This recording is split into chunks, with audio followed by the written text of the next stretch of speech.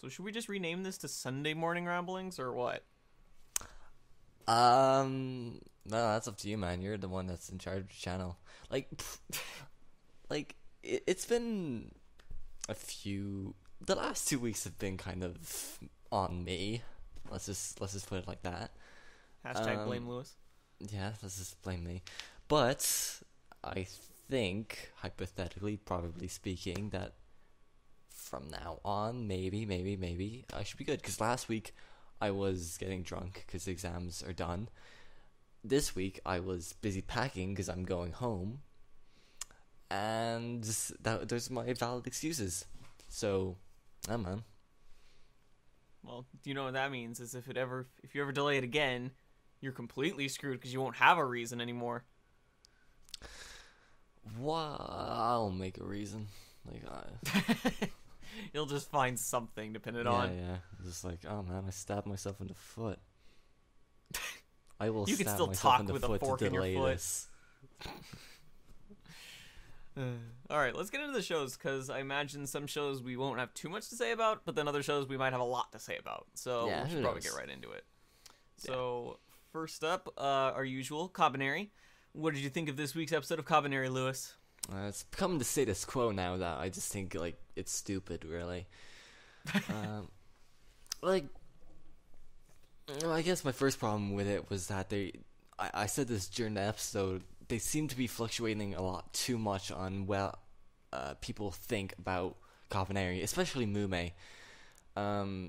Because within this episode, there were probably, I think there were two fluctuations. Like, they started off hating her, and then they liked her, then they hated her again. Or maybe the opposite way around, I forget. I think it was they started off hating her, and then they liked her, and then they hated her. I don't know. But yeah, no, that's gonna be I feel like that's gonna be a thing to worry about if they're gonna continue that for the entire season of it. It's gonna be a theme that I'm already sick of, so that isn't pleasant to watch, and it's definitely a downside. I've saw solid criticism, because the only thing that, well, that's actually, I was gonna say like the only thing to Mume is what everyone else thinks of her, but now we actually got some backstory on Mume. As vague as it was, but it's something. Other than that, the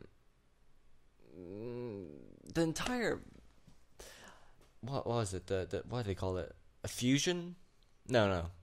Big entity. I forget what they actually called the super Kabane. It was just like the Black Cloud. I just called it like an amalgamation or something. Yeah, no, but Mume called it something. Black Cloud. It had like, yeah, I think it had a specific name. She said it was a colony or something similar to that. Yeah, something like that. Well, they did a good job of making it not feel threatening within an episode of it appearing. Like, it's kind of funny. Like, they build it up as this big bad evil guy that will destroy all of humanity as its one and only mission. But then they just blast 2 shots into it and it's dead, which is kind of anticlimactic, but whatever. But albeit one of them was an actual like cannon shot, but it was still fine. Yeah, no, other than that, drama has been crap. It actually creating tension is also crap. Overall, it's just been a pretty stupid show. To be fair on that colony thing, I think, sure, they already got rid of it because they found a cannon, which, was it even mentioned before this episode, before they got it? Like, the whole, like, they Type probably, 48 looked cannon, I at think it, they called it. and that was it. Yeah, like, they just sort of like, hey, we've got a cannon now. Woo! But, I mean, to be fair, it feels like the colony thing was more of, like, it was less, like, literally threatening and more about, like, implications, like, because of what Mume saw in it. It seems like, what I got the impression is the possibility of those things being created by Kabaneri that lose their shit, based on everything that happened in this episode. That was the impression I was getting. And if that is true, kudos to them actually giving out information without being incredibly blunt about it. That's true. Outside of that, I kind of agree. It's sort of the same. Like, I didn't hate this episode, not as much as the last two. It was just sort of like, all right, this is an episode where things are happening.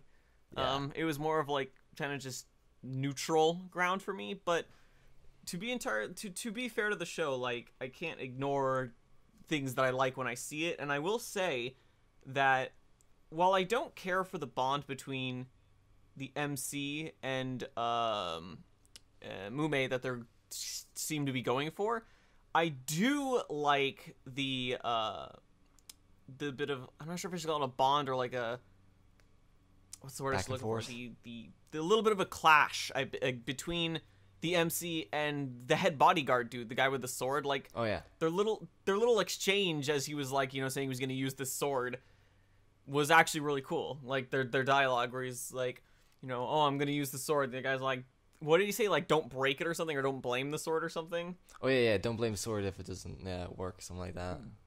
Yeah, and he was just like completely straight faced, like hilarious. Yeah.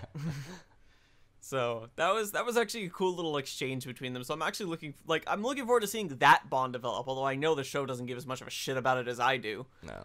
But just that was a nice little exchange that I really liked. And then outside of that, and the positive on the colony thing, yeah, I'd say the episode was just whatever. Though I'm in agreement there. Yeah, no, like, it seems that, like, the show is practically going to force feed us Ikuma and Mume for the entirety of it. Maybe we'll get something extra with IMA and Ikuma, but that's a stretch. Though I still feel like this is going to be Mume's arc. This is just going to be her arc for the show, and then she'll have a little bit of character development within, I don't know, some certain events that happen throughout the next show. But then once they, I don't know, get to the next town or settlement or whatever, or on the way to the town, they'll probably start going towards some of the other characters, maybe. I think they're gonna start looking at IMA next, since she's had I guess a start to her development. She's become she's started off as that innocent kind of bystander to it all, and now she's kind of the leader of the pact, kind of.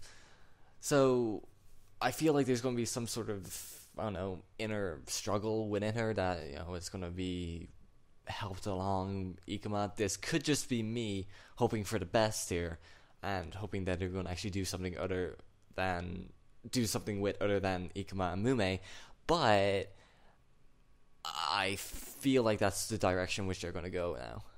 So yeah, that's definitely a possibility. It's another one of those episodes where it's like, well, not the episode itself, but the show's to the point where it's like, well, this was an improvement on the last two episodes, but at the same time, it like wasn't really like good enough. So it's still kind of a question of whether the upward trend will continue, or if we're just gonna stay stagnant now, or if it's gonna drop back down again. Seeing as it's your Tetsuro Araki show, it's probably gonna do all three. It's gonna go up and down all over the place, I'm willing to bet. Like, I would not be surprised if there is an episode down the line that we think is great, and then there's going to be another episode that we think is going to be the worst shit we've ever seen. Like, that's how a lot of the stuff Tetsuraki does, is because he goes all in on stuff. Like, that's just how his style is. So you either are into it, and then therefore you are completely, you know, pulled along with the ride. I mean, we all saw the crazy following Attack on Titan had, and then there are the people who can't really get into, you know, aren't completely on board when Araki cranks it up to 11, and you're just left in the cold, and you're like, what the fuck is this?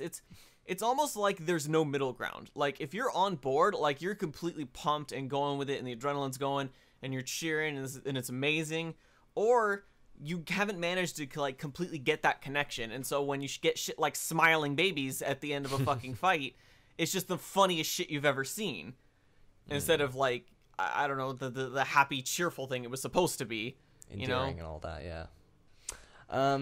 Yeah, no, I agree that there's going to be, I know there's going to be an episode down the line where something's going to happen to Ikuma, because other than Aime, he's probably my favorite character. Something's going to happen to him, something major, along the lines of, I don't know, Eren getting his ass handed to him by the female Titan in Attack on Titan, that's gonna kind of, I don't know, make me care for him or some shit, and that will actually be the episode that I like. But on the same token, there's probably gonna be something that is just gonna be, that's gonna counter that, and it's just gonna be completely devastating to watch, no matter how you look at it from. But Kabaneri so far has just been, despite it being a show about train, while they're on a train and they gotta go forward on that train, it's a train wreck, really. It doesn't feel like it has any sense of direction. The only direction they got going right now is go to next town, hopefully survive there, and fess off Kabaneri. But that being said, I think for a show of Kabaneri's nature, where it's literally just humanity versus threat, that's all they really need. It's just a survival show, and they're just going to base it on characters and interactions along the way. I don't know. And so far, those character stories and interactions, well, they're not really making me hope for the best of what's to come, which is unfortunate because I did have a lot of high hopes going into the show. But hey, I could just be super cynical. I could just be super cynical right now, and I could be completely wrong. I want to be proven wrong. I desperately want to be proven wrong. Yeah, it could go either way. It's really hard to say, honestly. But as far as this episode, was that all you wanted to mention? Yeah, no, I mainly talked about what I wanted in the next few episodes rather than what happened in this episode, but whatever. Yeah, it was kind of hard to really get too much from this episode anyway, honestly. It was more of like a implication of stuff that's going to happen later on. Yeah. Which is fine for a show to do. It's just, nothing about the episode itself to really say. Yeah, it was mainly just action this episode, I feel. For the most part. Yeah. So that means we should move on to the next show, which is Boku Hero no Academia. So what did you think of this week's episode of Hero Academia, Lewis? Well, I feel like I was going to... I feel like I did say a while ago that I will start to enjoy Academia more if they start putting an emphasis on their side characters. They did that this episode, so I liked the episode. You said the exact same thing last week. Did I? Yeah, you were like, I want stuff for the side characters from Hero Academia, and they sort of did that, so I like this episode. You said the same thing last week. Well, they did it they did it more this episode. I really enjoyed Bakugo's backstory. It had made me I don't know what's the word. It did essentially prove all my criticisms wrong, I guess, of Bakugo, because his entire backstory makes his character make sense. It was so perfectly well done, from the fact that he himself was that sort of leader of the group from an early age. And when he got his quirk, and how it was everyone was like, "Man, you're so cool, Bakugo. That is so amazing." And he was just, there's one line that I absolutely loved that that young Bakugo kid said. I was like, "Yeah, I'm right. I am fucking awesome." Paraphrasing, obviously, but And I just love that line there, because that essentially defined how he kind of became the way he was. He had that quirk, established his superiority complex that was, which made him start that rivalry with Deku. And everything with that backstory with him, I would say that it probably came at the right time, which is annoying because I desperately wanted something from Bakugo earlier on in the show, but it came at the right time while he was having that fight with Deku, so it had his actions later in the episode had the most amount of weight it possibly would have. But Bakugo's backstory is probably, it made him, I wouldn't necessarily have his actions justified, but they make them surely understandable. Like, you know why he's doing the things. He's a complete dick for doing so, but everything with like his superiority complex to how he thrives to be better than Deku, and that's what pretty much that makes his character good, is how he wants to be better than Deku, and the fact that like he was begging him to use his quirk for the entirety of the thing, it was just, and the fact that Deku wouldn't use it was just a complete insult to Bakugo was fantastic. Like the fact that he didn't want a simple one-on-one CQC shit going down. He wanted like a quirk versus quirk thing, which he got in a way. And Jesus, I just really, really enjoyed Bakugo this episode. Iida was that his name? Guy voiced by Kaito Ishikawa. Yeah, it's spelled fast. Like. It's like Lida, or is it I? No, it's Iida. I think it was just like the capitalization of the I made it look like Lida, but yeah, I think it's ILDA, so it's like Ida or something. Ida, yeah. No, I must say, when he like started playing the villain, God, that was hilarious. It made me really genuinely laugh out loud.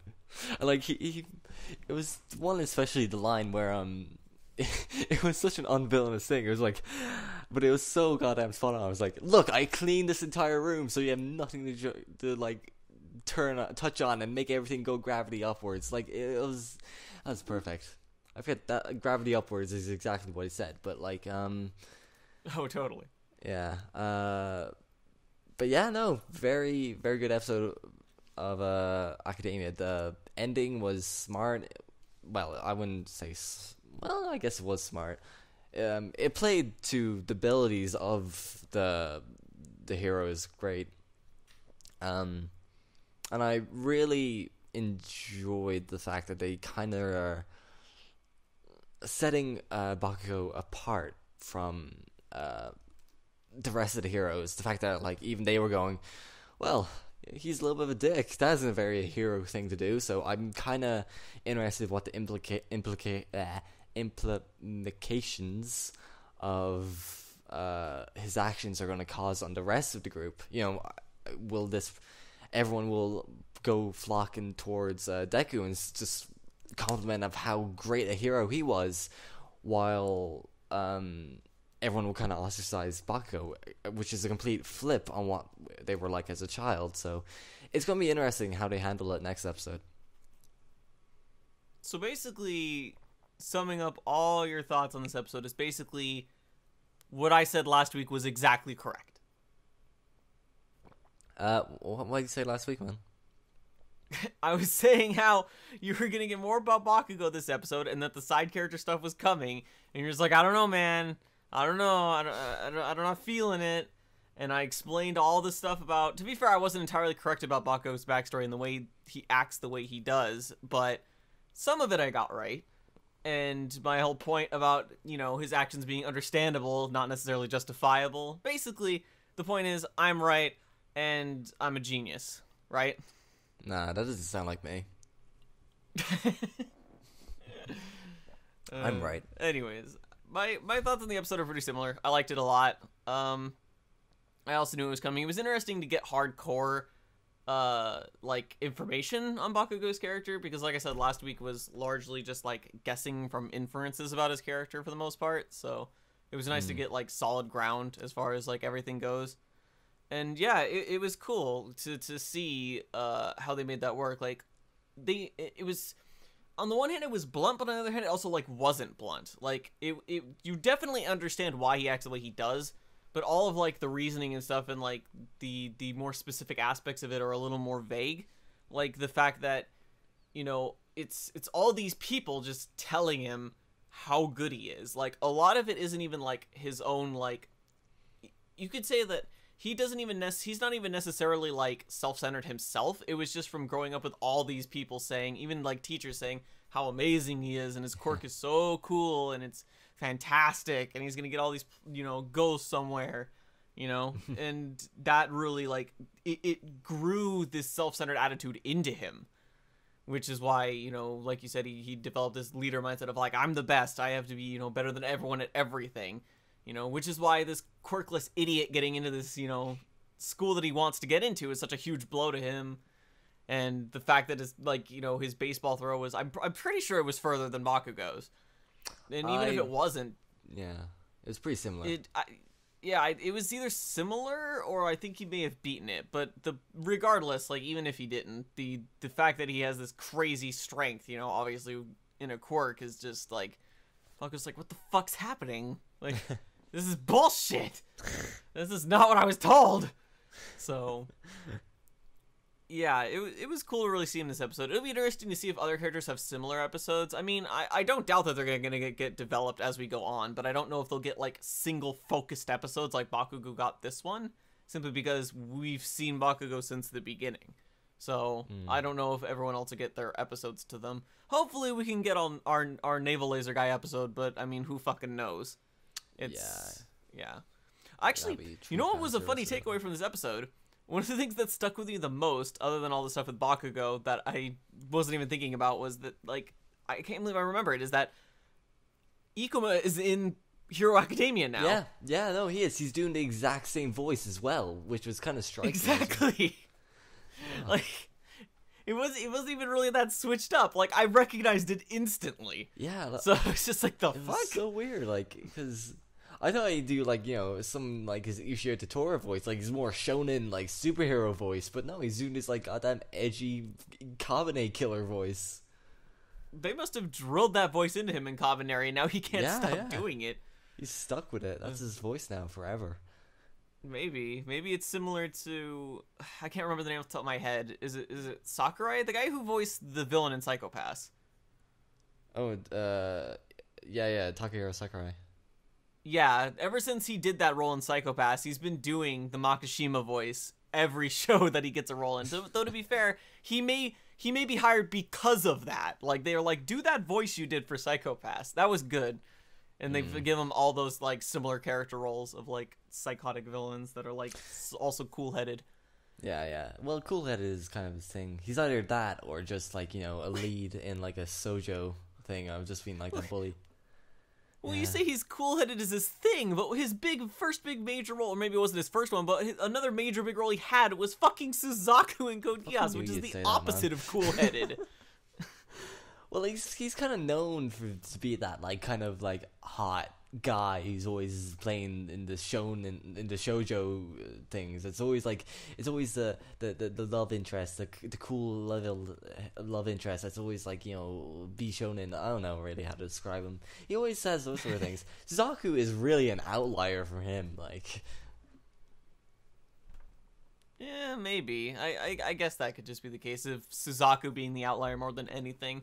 But it's just, like, with careers like this, you would think that, you know, they would do roles like that are really popular, and then, you know, they get hired more because they're like, you know, we like that voice. Sometimes they do different voices, but I mean, if you're, you know, Kugumi Array, they just want the same voice. So they, you know, that's what's, you know, boosts your popularity and then your roles and stuff. And I don't know, maybe he was falling a bit off the radar before he did Makishima or something, but that was what put him right back on, which then just skyrocketed all the roles he got. But he's been doing a couple different roles lately, which is actually kind of nice to see. But we got into VA talk, so yeah. We probably shouldn't go too off. Was there anything else with Hero Academia you wanted to mention, Lewis?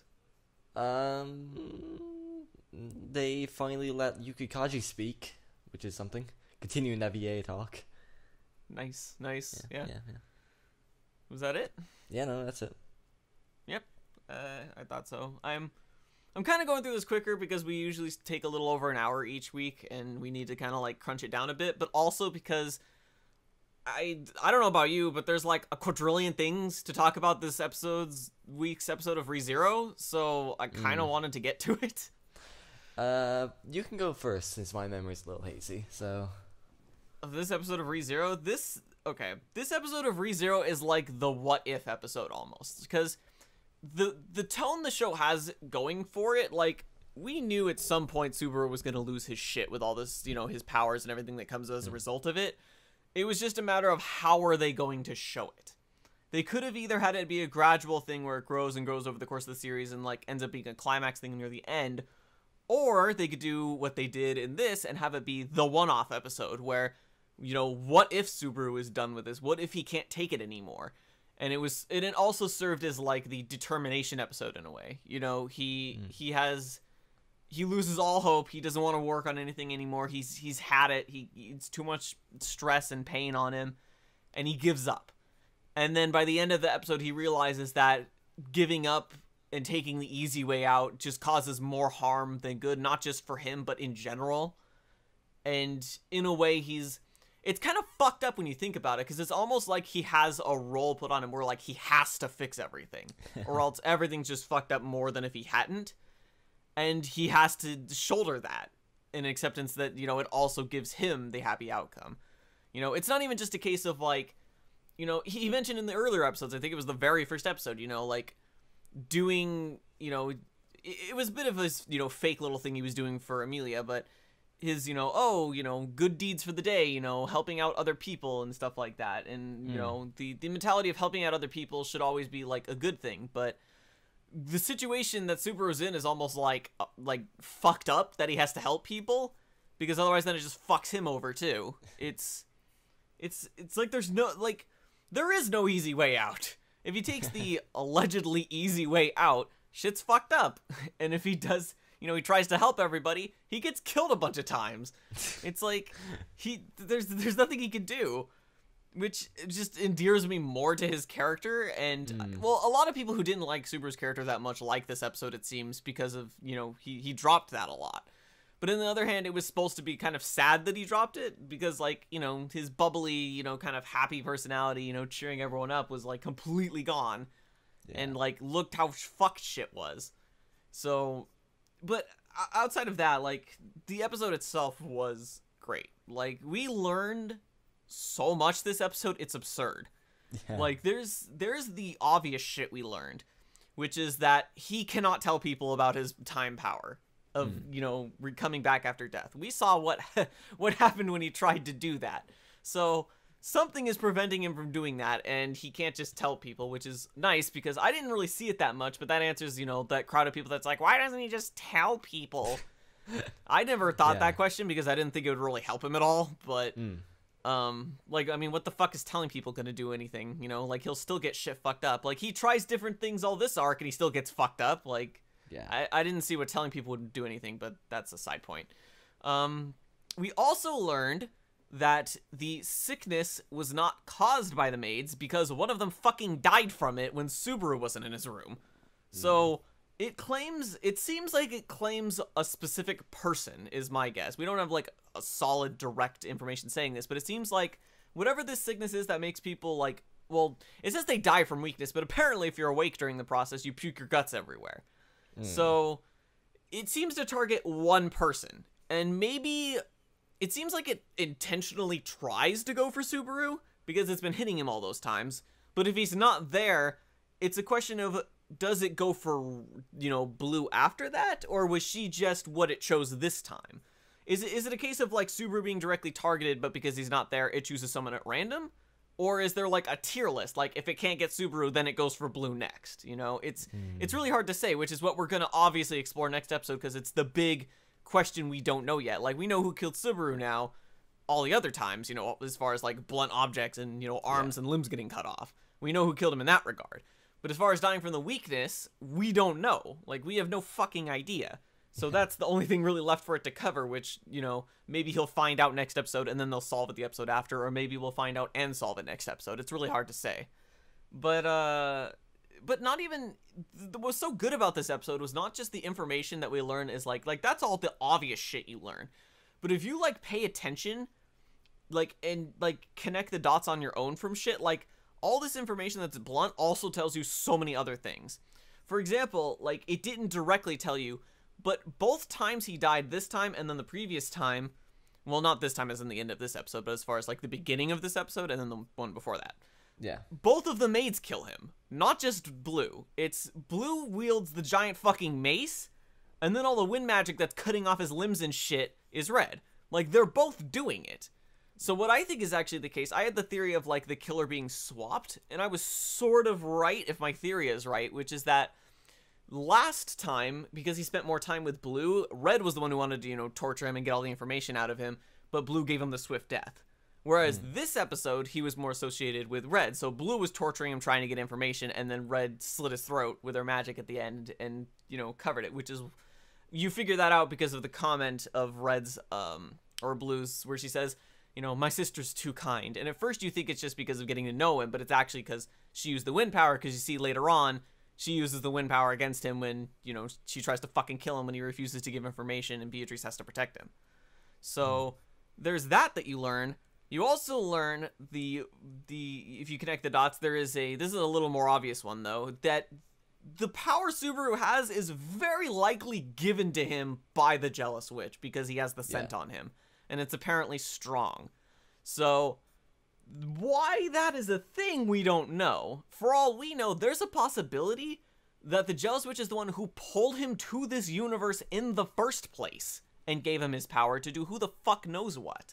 So that opens up a whole new can of worms of like, what does this Jealous Witch have in store for him? What was the idea of bringing him here? Was like, what was the goal to be accomplished? And even if she didn't bring him here, it's still implied, obviously, that she gave him the power. So then in that regard, it's still, why did she do that? So we don't know in that fucking can of worms. I mean, the other thing we learn, that if you connect the dots, is, I mentioned it before, but I was actually completely wrong, was there was the scene in the first episode of this arc where Roosevelt, or whoever the head name dude is talking to Red, asking about Subaru's, you know, capability of being a spy. And I thought they were scouting him. But after watching this episode and going back, it turns out they were asking about his possibility of being a foreign spy to spy on them. So he was wondering if he was like infiltrating them, trying to get information. And Red was saying, no, it's probably not possible. Like, their conversation in that room, like, you need to go back and watch it. It takes on a whole different tone when you know the actual angle. Because Red's like, no, it's a possibility, but it's really slim. And Roosevelt's saying, as long as there is a possibility, we should take the safe route. Which is very much implying that he may have given the order to fucking torture him and get information out of him. Like, it may have come from Roosevelt.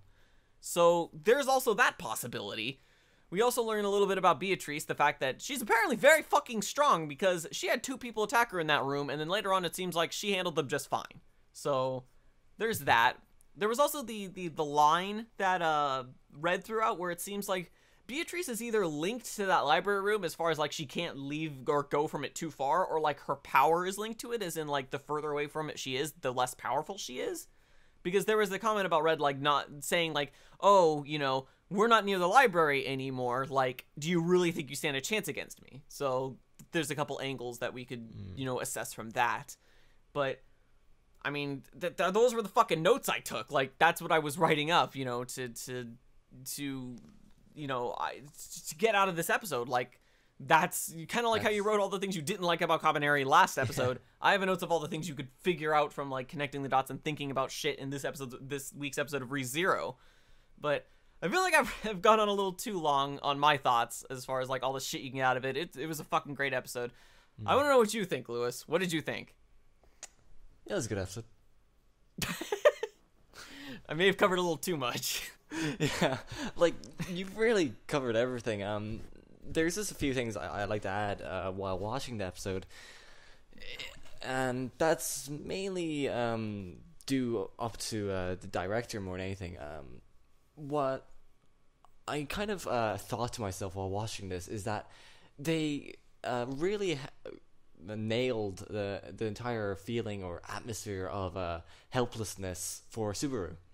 Like, you don't really know what the fuck he can do. There's like this kind of while he was running away, I think it was very prominent. It was like, what is there for him to do? Does he run away? Does he forget his new problems? Does he kill himself? When he kills himself, there might be consequences for that. Like, I don't like. There was that huge sense of helplessness of where he goes from here, and they nailed that this episode, which is.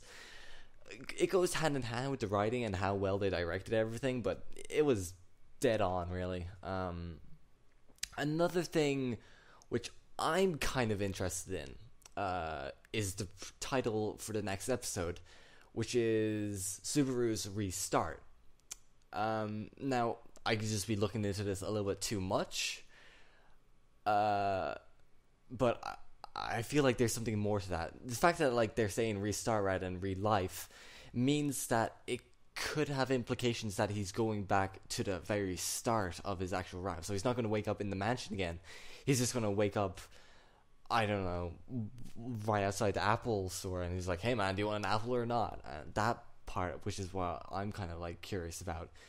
It would be a pretty weird thing to do, but is this what I think? That being said, I could just be looking at it too much, and it just literally means that he's going to restart from the bed again, and he's going to go about his own business, knowing all the info he knows. On regards to the witch, Beatrice. You literally just said that. But yeah, no, like I do feel like there's going to be a huge thing going with her, but I feel like almost that it's going to be symbolic for the entirety of the show. Like there's never going to be like an actual physical interaction between Subaru and her. It's just going to be this kind of overarching plot, I guess, or yeah, I don't know what the word is, but I guess it's kind of like a fraction of Subaru's character. Like the only thing that's going to be representative of the witch is the actual dark hand, which is actually seen in the OP now. I actually remember seeing that where it grasps Subaru's hand it grasps Subaru's heart in OP. That's the correlation there.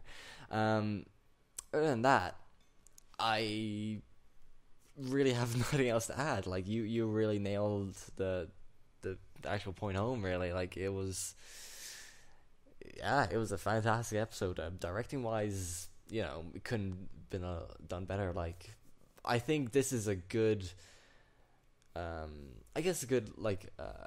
example, I guess, just to compare it to Kabaneri, when shouting and doing lines in very loud voices is effective, and it's an effective way of doing drama.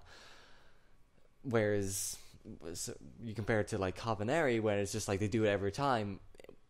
In this episode of ReZero, there's meaning behind it, and there's actual drive behind the characters, and it feels intense, and they're obviously doing a very good job of conveying that intenseness with the loudness of their voices.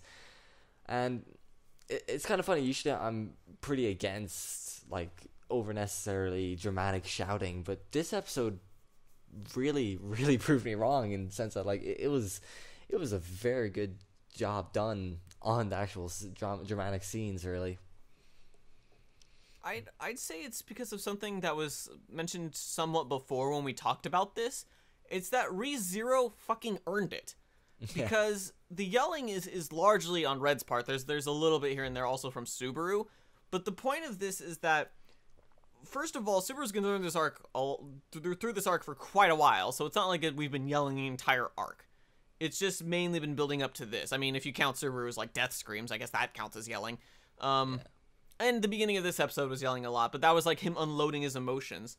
So that worked, as far as, like, the yelling part. Like, the yelling also has to be very, like, emotionally linked. Like, people aren't just gonna yell because they're like, oh, God, something's happening, oh, my God. Well, I mean, I guess if they were, like, in immediate danger, but then that would be because of fear, like, emotion is a part of it. But it's earning it because this episode was Subaru not doing anything. Like, he willingly said, fuck this shit, I'm not doing anything, like, I can't deal with this anymore. And then one of the maids died, and it's completely, well, I guess it's kind of hard to say it's Subaru's fault, but the point is that it could have been prevented if he tried to do something, but he didn't. Like, he refused to act. So it got Blue killed, and so Red is fucking pissed. And you can understand, like, the basis for her anger, and, like, the weight of her words actually means something beyond just the yelling, because Subaru knows it too. Like, he could have potentially stopped this, and he didn't. And then even after that, he had another chance to stop it some more. Maybe he could have, like, tried again to tell people, about the whole, thing he knew. Or maybe he could have figured out a way to tell people his information, without saying anything about his resetting power. but he didn't. He ran away. And that's why he got the fucking blood-curdling scream, you know, coming after him about how, you know, she's gonna fucking kill him. So it's a matter of earning it, like you said. And but as far as the other things you said too, like that was also good stuff that I forgot to mention is like the opening now has way more meaning to it because of you now understand what the hand in that opening means. Like before you were like, maybe it's just symbolic. Now you actually know what it is. So it's another case of like seeing things again, and now they have more meaning to them. Like I will be surprised. They've been cutting it for time, but I would be surprised if we don't get the opening next episode now that you know what the hand means. Yeah. Like, because then it's going to hit you harder. But you also mentioned the directing, and there was a different scene that I actually wanted to mention the directing on that I was impressed by, which was again, going back to the hand, the reveal of the whole hand thing.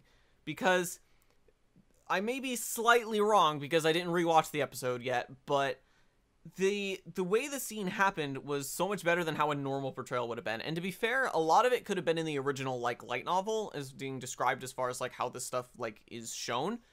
But the like a normal show, when he revealed that, he would have like been in the middle of his sentence saying about his reset time power, and like before he could finish his sentence, it would have like cut him off, and it would have done that, you know the like reverb visual effect with like all the colors. Yeah, I know exactly what you're talking about. Yeah, and it would have had like the sound. Like that's what you would get from every show. Like they do it all the time. That's what you would have gotten, which isn't bad if you time it right and use it well. Like it can be impactful. But they went way further with this. Like he finishes his sentence, and at first you think Amelia is just like not saying anything because she like doesn't know what to say. Before the camera angle gets really fucking weird, and you notice no one's moving, like even an inch, like not even like shit that should be moving. And then Subaru just starts talking, and he's like, wait, what the fuck is going on right now? And then you see the hand start crawling. Well, like that directing of that scene. And like I said, a lot of it could have been described in the light novel, and it was just translated.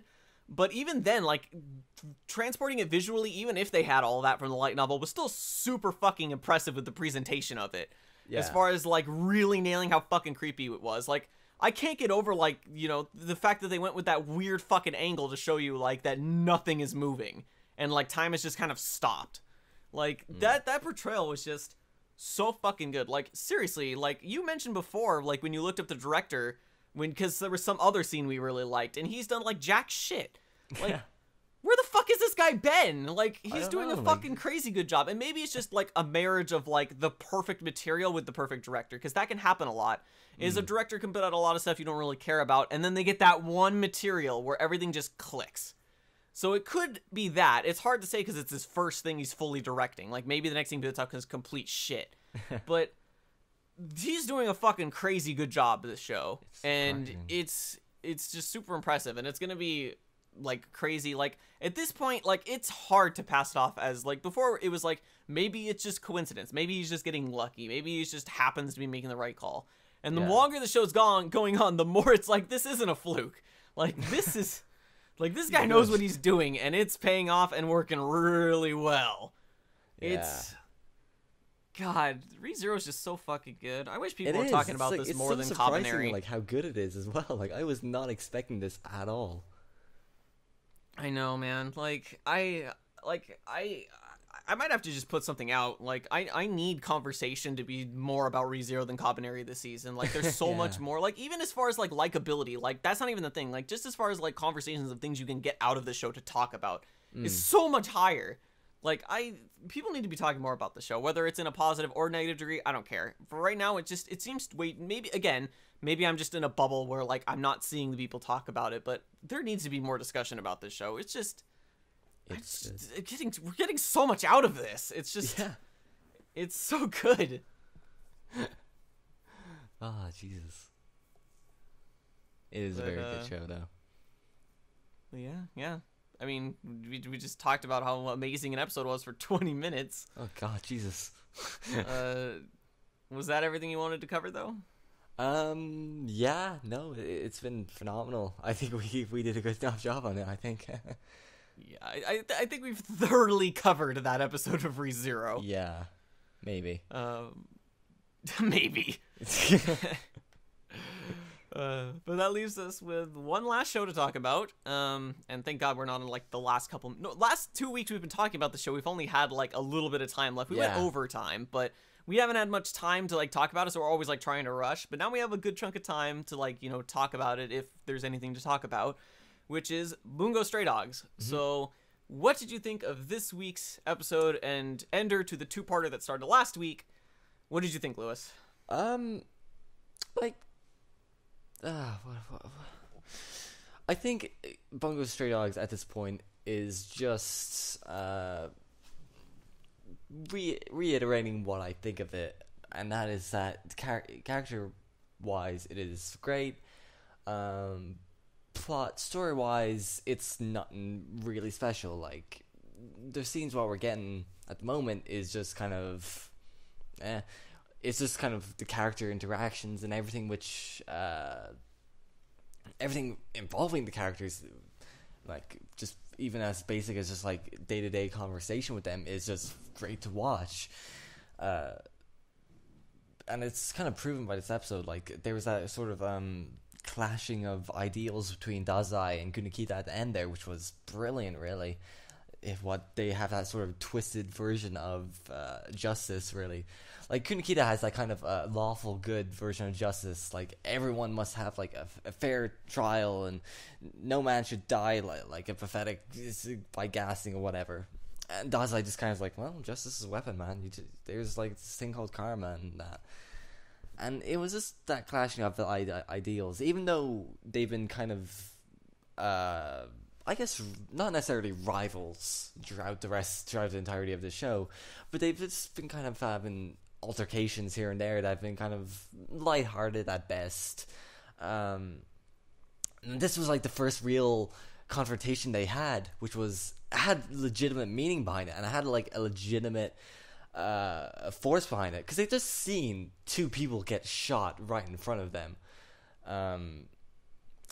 and two people that they had just been talking to like the same day basically, and they had that confrontation of justice. And maybe I'm just kind of like a sucker for like a conversation of basic human ideals, but it was just great, really. Everything with just the lighting and how the lighting almost kind of shaded the front of Dazai, and it kind of just went on. It showed, it like laid on the front of Kita, just kind of like showing that contrast between them. It was all very well done, and that's probably the best part of the episode for me. The part which I kind of like, when I finished the episode, that's the part which I went and replayed, because there wasn't really anything spectacular that happened this episode that I recall anyways. Because everything else was just like the day-to-day things that's been happening in Bungou Stray Dogs. There's a mystery and they go and solve it. That's what they did. But that main character interaction, that confrontation at the end there, was just brilliant, really. I loved it. Yeah, this two-parter definitely built up to that confrontation at the end. Like, it was almost all in service of that ending scene, which made it work so well because of how everything built up to it. You mentioned the lighting, which is actually something that's been consistently interesting about the show. Like, we mentioned it in Riyogaa Rampo's episode with his face and like the two police officers. This episode, you mentioned it as far as the ending confrontation, but they also did stuff with it during the actual fight too. Like when that number-powered guy showed up, like when he was confronting Kunikita, he was like, there was like almost like a concave of light coming from the entrance of the thing that was going past Kunikita, and the villain was like just in like the entrance to the shadow, almost as like showing like how he was out of reach of Kunikita. Like, it seems like Igarashi's having a lot of fun with lighting this show. Like, he likes playing around with it a lot. It's definitely something to keep your eye on and pay attention to. Not something, obviously, that's happening, like, the entire time, the entire show, but there are a lot of scenes here and there where it seems like he paid special attention to, like, how he wanted the scene to be lit, which is always a really nice touch. This is what I like about Igarashi. He likes all these little touches here and there that draw me in. Like, we constantly mention all the time the character, like, movements and actions and things like that really help inform their character as far as, like, just the things they do. Like, almost a physical communication of their personalities and stuff. We already mentioned that. But yeah, you mentioned that the plot isn't really anything to write home about, and I would say I agree, but I agree because I don't really think there is a plot. Like, this is very clearly a character-centered story with, like, a plot just kind of dangling way over at the side if they ever want to, like, reach for it. Sort of like the whole thing with the Port Mafia versus the detective agency. Like, even that's not really much of a plot. It's characters kind of, like, you know, clashing with each other for the most part. It may eventually bring up a plot, but it's largely just a character thing, which is what I would argue. Although it also helps that, you know, with Igarashi and Akito, I love Star Driver, and that was a whole show, like, that really didn't... The entire purpose of the plot in Star Driver was literally just, oh, well, fuck, we should probably have something happen now after you've gotten, like, because that's how Star Driver worked, is like focused on a different character each episode, and then after a while, it was like, it seems like it's about time for things to happen. Although, to be fair, the plot development's usually correlated with something that was happening with the main character's development too, so it wasn't completely random, but the plot was largely, for like a vast majority of the episodes, just kind of a thing that was off to the side that it wasn't really that important. And it's kind of the same here with Bungo Stray Dogs. Like, the plot's not really all that important because they didn't really bother to establish much of one. But if they really wanted to have one, the threads are there that they could do something with it. Yeah. So that's what I'd say about the show. I mean, do you think maybe it being a character-centered story is like a problem? Like, maybe it's... Would you say that the fact that there are threads for a plot and yet they're not using it is something that's like a reason why you keep mentioning that you don't really care much for it as on a plot angle, and you're not just focusing on the characters? Well, the thing is though, like the selling point, I think I've really sold it really, is that the selling point of the show is the characters. So it's kind of ridiculous almost to say, but Bungo Stray Dogs as a whole doesn't really need a quote-unquote plot, really. It's mainly there so you could have basically why you had this episode, which was, I don't know, confrontation of ideals, just some basic character interactions here and there. It's just telling character stories that are eventually going to lead up in an ultimate climax of either a character's I don't know, background or story, or just a confrontation in general between two characters. The plot really is just there for the actual, well, I say plot, but just the events of the show are just there for the characters to, I guess, just have a reason for why they are going about their day-to-day shenanigans, I guess, and what leads them to where they are when it comes to those actual confrontations. Like, they want a reason to get to those moments with the characters, and the plot is, again, quote-unquote plot, is just there for a means to an end for those things. Which, in any other show, would be a pretty big criticism, but I think it just works here because the characters are set up so well, and it's kind of a given from the start that this is going to be a very character-based, not necessarily drama, but just show that's just going to be it. It's just going to be character-based, and a plot is secondary to the characters, which I guess, strangely enough, works for Bungo Stray Dogs, so I can't really criticize the lack of plot here. Yeah, something you were just mentioning is that, I guess if I were to word it my own way, it's that the plot is in service of the characters and not the other way around pretty much ever, which is definitely yet another correlation I could make with Star Driver, which I guess is another reason why, like, I don't really think about this kind of stuff as I watch Bungo Stray Dogs. I'm just like, yep, that was another good episode, whereas, like, you're the one who's kind of noticing that, you know, the plot's really just there to move things along with the character, whereas, like, I'm already, like, I kind of know what to expect, almost. So, it's definitely a technique that, well, not necessarily a technique, but a what's the word? An approach that I have seen before, so I'm more used to. So, it's kind of interesting to hear what you think about. But yeah, it's definitely just there for the characters to do things for the most part. Like, it's even then, like, the plot is largely character based. Like, I mean, sure, just some random fucking group just, wanted to blow up the city and, give the detective agency a bad name and shit like that. But for the most part, like, it was still character driven as far as like why they did it. Like, the ultimate, Azure Messenger or whatever was because she wanted to get, was it revenge on Kunikita? Like, or did she just want to keep carrying on his ideals of like fucking shit up? I think it was just like carrying on like the Azura King's or like ways, I guess. I don't know. Yeah, carrying on his work for the most part was what she was doing. Yeah. So it's like, it's really hard to say what's a plot in this show, honestly. Yeah. Like, it's, I guess the rivalry between the Port Mafia and the Armed Detective Agency is really the only thing considered a plot, because it's the only thing that's not entirely character focused, because it seems like it's a thing that's almost a given. But even then, you can argue it's character focused because of, Dazai leaving the Port Mafia and being part of the Detective Agency now, which could have definitely put fuel in the fire for their, rivalry right there. So it's, I don't know. It's really hard to say what counts as a plot in this show, but even if you could find it, it's still in service to the characters. So yeah, I mean, you're on the money as far as like the plot goes, or the alleged plot. Yeah, quote unquote. Yeah.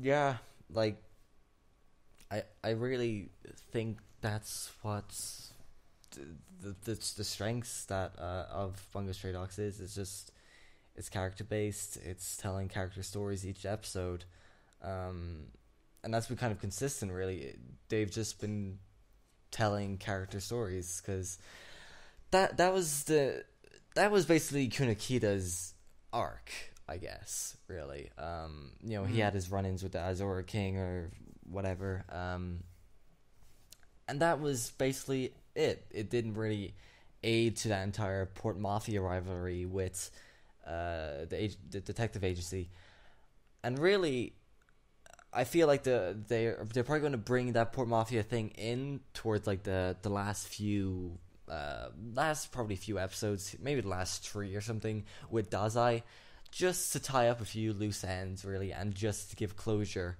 for the story. Well, I guess for the anime as a whole, really. As of right now, though, they're probably just going to continue what they've been doing, which is just continue telling character stories. I feel like the Port Mafia thing with the black-haired dude with the little bit of white, he's probably only going to become not necessarily relevant again, but he's only going to be a main cause for concern when those probably last 3 or 4 episodes hit, when they actually go ahead and going to give closure to the story. I could be wrong. They could be going for I don't know, was it 5-6 episodes they got left now? They could be going for that sort of arc.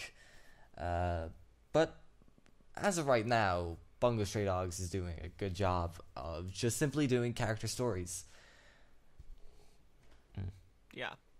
I feel like if the I believe his name is Akutagawa or something, or because that's the author name I believe that he's based on. But if he comes back, it's definitely gonna, like, even then it'll be a conflict between him and Dazai. Like, that'll be why he comes back, so they can do yet another character-centered conflict, which seems obvious that they're saving for the end. But yeah, was that everything about Bungo Stray Dogs you wanted to cover? Yeah, good episode. Yeah. All right. So we actually finished under an hour this week. So nice job. Good so you wanna plug yourself, or should we just end it? Please follow me on Twitter. I do some fantastic memes. What else?